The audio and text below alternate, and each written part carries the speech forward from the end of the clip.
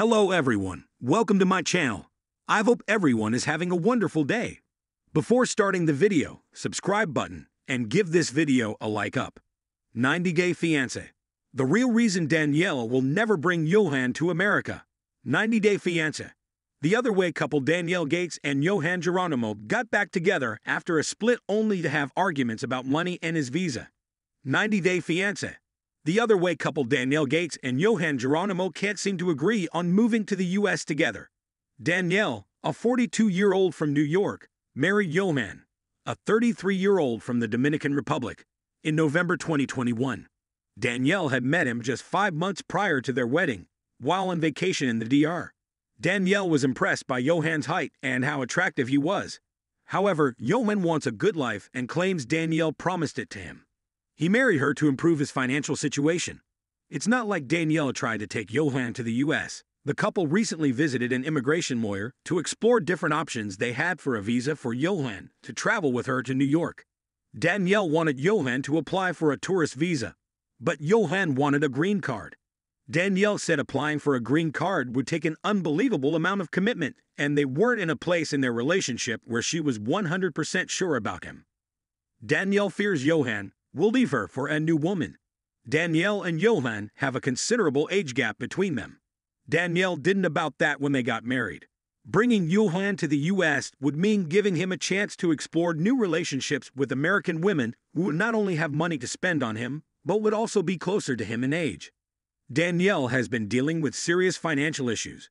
Daniele quit her job as a teacher before moving to the DR.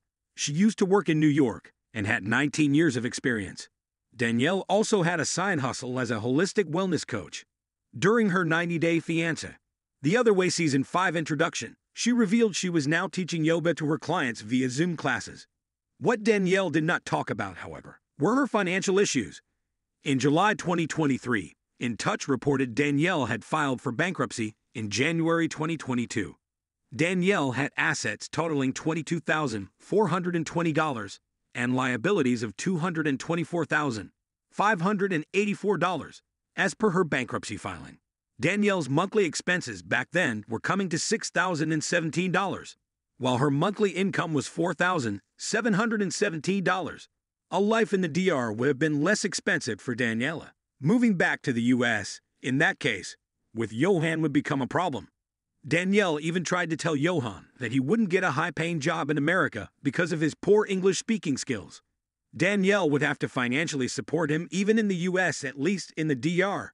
Yohan could make his own money without Daniele's help. There was a reason why Daniele wanted to get out of the country and relocate to Yohan's instead. Yohan has already revealed he married Daniele for money. Yohan has already made Daniele aware that he married her thinking she could be his sugar mama.